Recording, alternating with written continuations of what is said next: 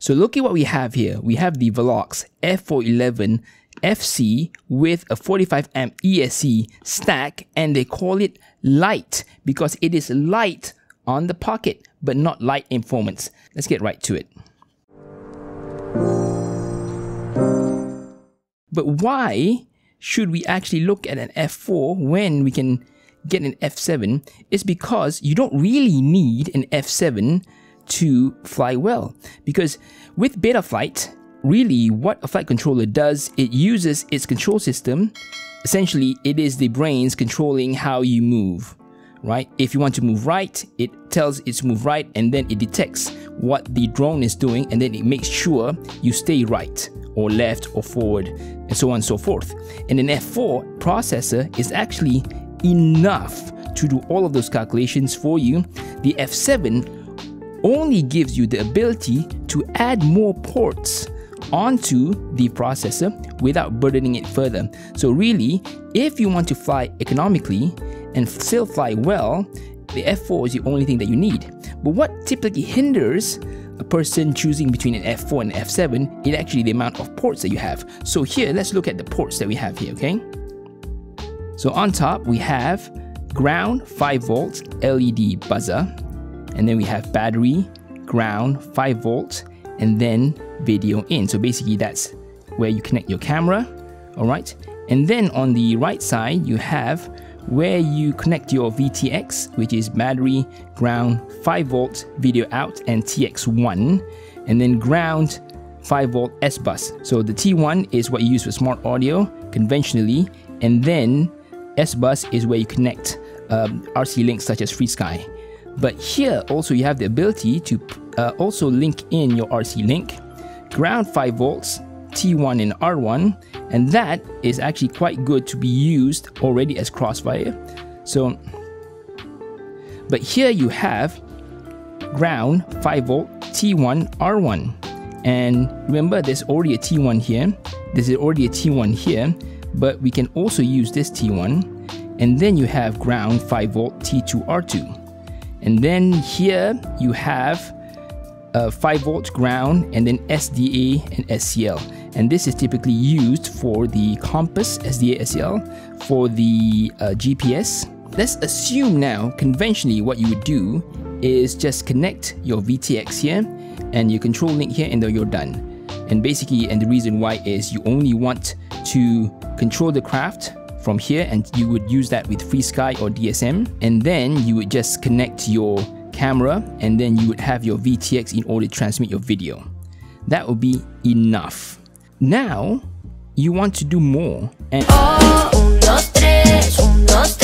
of course you may want more Uarts, but really there's one component that typically people really want, which is the ability to connect the GPS. So in this case, T-Moder has said, okay, if you want to connect a GPS, then what you would do is actually connect your RC link here.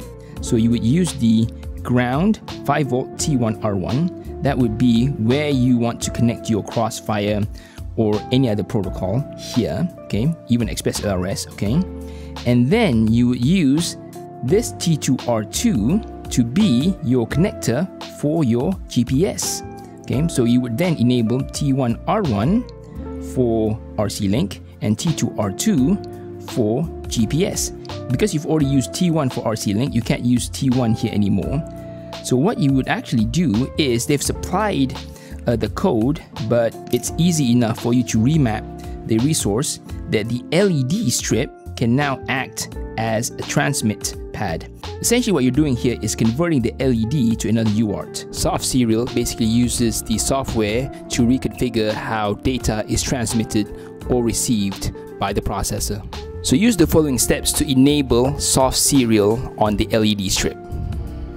So upon entering Betaflight, you go to the ports and you'll see that you only have the 2 UARTs enabled, okay? So you have UART 1, UART 2, but you need 3 UARTs. So now we want to enable the Soft Serial because we want to use the smart audio on that LED strip. What you would do is go to the website for the flight controller. You even is the same if you went to the Stack web page. Down at the bottom of the page, you can download the RAR file, and which actually has the CLI dump in order to enable the soft serial. Alright, so we'll open it up, and you can see here there's a whole bunch of commands. You don't have to understand what's going on, you just have to copy it. Okay, and then now go back to Betaflight, go to CLI, and then you've already copied it, so now you just need to paste it. Okay, it's actually all pasted. You see a few reds, don't worry, those are just minor errors. Okay, it's not even an error, it's just the way Betaflight is. Okay, so let it do its thing. So right now it's just copying all of these settings onto the flight controller. Right, and because it's from T-Motor, so it's all the default values that they're fine with. Okay, which is good. Okay, so now you can see here they just said, okay, be sure before you click save. Okay, and you can see here it's just a few assignments of sonar, for example, which you're never going to use. So you just go back down and then type in save and then enter. It will now save onto the flight controller. Alright, and now what you can actually see here is the soft serial port has been enabled, and that soft serial port is the LED strip. Okay, so now you can actually enable smart audio onto the LED. So when you wire the LED TX, you can then you can wire the RX line from the VTX onto the LED TX pad. So let's look at then with the cost. I'll put it up what it costs right now on the T-Motor website, subject to change of course. So what other features do we have here other than the Uarts? Okay, you have 8 meg black box, you have a USB there, you have the F411 processor, you have a BMI 270 gyro, there's the boot button right there in the middle. Okay, and then we have the F765E OSD, and then we have the 5 volt 2 amp BECs. So that's what you have right there. Okay, and of course you can mount it on 20 or 30 millimeters, and look at how beefy the ESC is. Right, and I actually like this type of design where they try to save some space. Okay, right, by going 30 by 30, they try to make it light as possible, but at the same time they don't want to skimp on the size of the ESC. So the ESC here is 45 amp, right?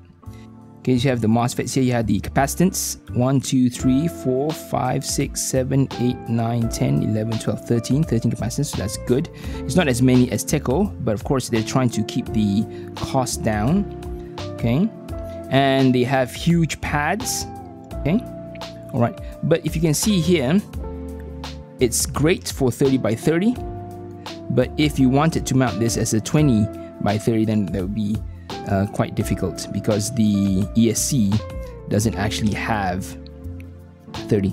So as a stack, I think this is made for 30 by 30, right? Okay, but if you wanted to use the FC standalone for 20 by 20, you can, but then you'd have to look for an ESC which is 20 by 20. All right, that's 18 grams. Will the 1950 create too much strain onto the 45 amp ESC, which then causes problems, right? Are we actually okay with going with the 1950? Of course, you can go with the lower kV at 1750, but are we okay with the 1950 kV? 200 kV is higher, right? To give you that extra oomph. And will the 45 amp ESC be able to sustain that high amp? Okay, so if I look up here onto the 1950, okay, because I like to fly 51466 with the V2207 V2 1950, assuming I fly at 100%, I'm actually producing 44 amps. Okay, that will be 44 amps for each motor, right? And this is 45 amp continuous. Can actually go much higher. It is also rated for 55 amp up to 10 seconds, right? That's the max current it can go to.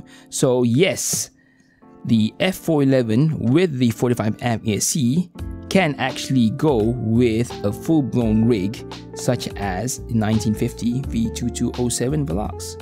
So go get yours today for a great price, for great reliability, and the ability to run your RC that you want, to be able to run a GPS and still be able to use smart audio. So thank you very much for staying right to the end. Like and subscribe.